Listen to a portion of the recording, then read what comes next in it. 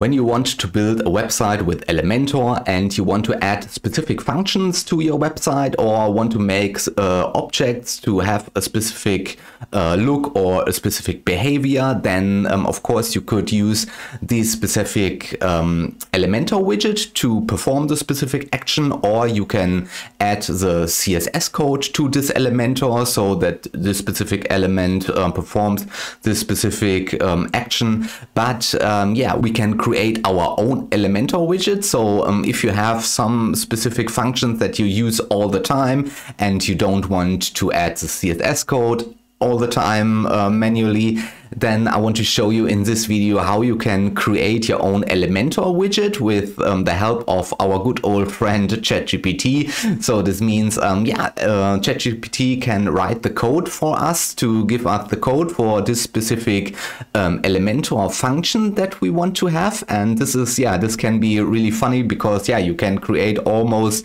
every widget for Elementor. Of course, you can download the add-on package for Elementor, but from time to time there is not the right Elementor add-on widget package for you. So this comes in really handy that you can create your own Elementor widget, and this is what I want to show you in this video. So right now I am on a test website here, and I opened already ChatGPT. So I use the free version of ChatGPT, so you don't need to upgrade your ChatGPT version. So, and for this example video, I made the following prompt here. So the prompt is, please create a custom Elementor widget for an animated text and header. The widget should offer different text animation options and styles. Please include at least 10 different animations, include different CSS filters and animations, the text color, pure text, gradient, etc. Text size and font family should also be adjustable. Please add a button for a loop function so that the effect plays in a loop. Name this Elementor widget fancy text widget. Please give me the complete code for this widget. So then, let's press on send, and let's see what ChatGPT will make out of our prompt here. And so here you can see now ChatGPT gives us the instruction how we can use this. And this is the complete, or this is the code, and here we have here is the PHP code. Here is another PHP code for the class, and then let's go further down, and here you can see the CSS file. This is the CSS file. So okay, and now you can see, and here is the structure, how you should structure the code. Now we have to convert these code lines into actual files, and this is pretty easy. So all we have to do is minimize this.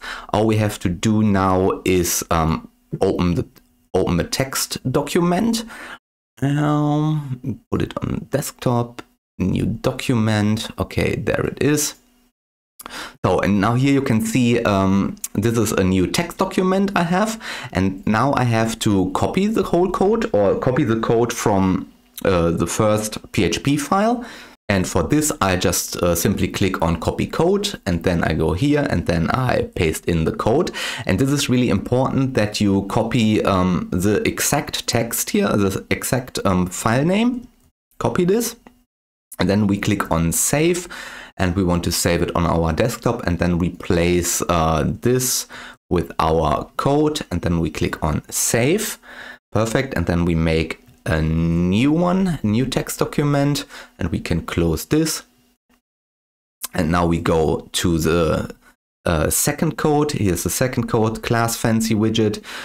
Copy this, paste it in here, then we copy the file name, and again we click on save, put it in here, save, and then we make a new one. This. Now we have to grab the CSS code. When I can, there it is. copy this and paste it in here. So, and then we click on save, and then again, copy this. Now he asked me if I want to save it as CSS, and yeah, use CSS. Perfect. We close this. Okay, now we have our 3 files on the desktop. Yeah, and you can play around with this. You can customize everything. You can create your own widgets. So perfect. And now we have our 3 files. And now on Macintosh, I don't know how this is on Windows, but I think it's almost the same. So I select all 3 files, and then I right click and click on compress. So now I have a zip archive file. And now the trick is that I rename the zip archive into our plugin name. So I copy the name of our plugin and rename the zip file. Okay, now here is the plugin zip file. And let's go to our WordPress website. Go to plugins, add new plugin. Then we click on upload plugin, choose file, yeah, from our desktop. There it is. Open, install now. Activate the plugin. And here you can see, here's the plugin name. You can also yeah, rename the put in your name, the author name, and then you can make a description of the plugin, and of course the version. You can change the version number.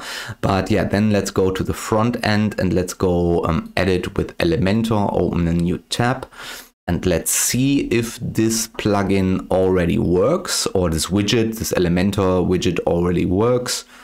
Let's close everything here, and I use the normal version of Elementor. I don't use the Pro version. This works with the Pro version as well. So let's see. Here it is. I already found it. So it's under basic fancy text widget. Then yeah, let's put it in somewhere. For the test, let's put it here. I think it doesn't matter. So let's grab it. Let's put it in here. And yeah, here you can see the text. You can enter a text, I think. Test, yeah, fancy text test. Here we have all the animations, fade, bounce, flip, zoom, rotate, pop, pulse, flash, rubber band, typewriter, rotate, what's that? Oh, this looks good. And here we have loop animation. So yeah, then the animation is in a loop.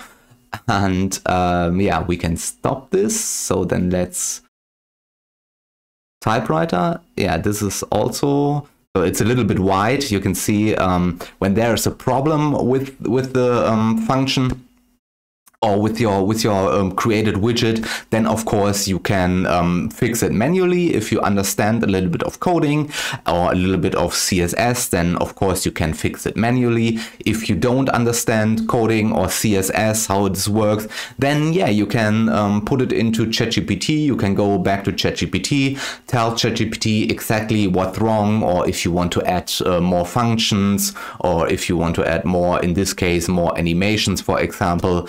Then yeah, you can tell this ChatGPT and tell ChatGPT that they should fix the code for you, or that ChatGPT should add this and that function, and then that ChatGPT should print out the complete new code for you. And yeah, so then let's explore this even more. So Flash, what's that? Oh, that's cool. So then let's stop this, and under style, yeah, you can put in the code for a gradient. So if you want to have this, or we can choose the text color. Yeah, we can change the text color, of course, then the size, and here we can choose the font family. So for testing purposes, let's make it this. And yeah, so this plugin works. So, and yeah, you can play around with it. So one thing I would edit maybe is the animation speed. I would go back to ChatGPT and tell ChatGPT that we should add an option to fix the animation speed, or put in that I have the option to put in a manual animation speed, something like this. So yeah, and I think that's it for the video. Now you know exactly what you can do when you are searching for a specific Elementor widget, or how you can create your own customized Elementor widget when you cannot find it in the in an add-on. Then you can create your own Elementor widget. And yeah, so I think that's it for the video. So if you have any questions, then put it in the comments down below, and I will upload this specific widget that we have created, and will link to this specific widget that you can, if you want to, can download it. And yeah, so, and also make sure to write in the comments what specific Elementor widget you would like to create, or what Elementor widget you have created already. And yeah, so if you have any questions, like I said, put it in the comments down below. And yeah, so then thank you very much for your time. Thank you for watching, and also press the like button, and also subscribe to my YouTube channel. Yeah, bye guys. See you in the next video. Ciao.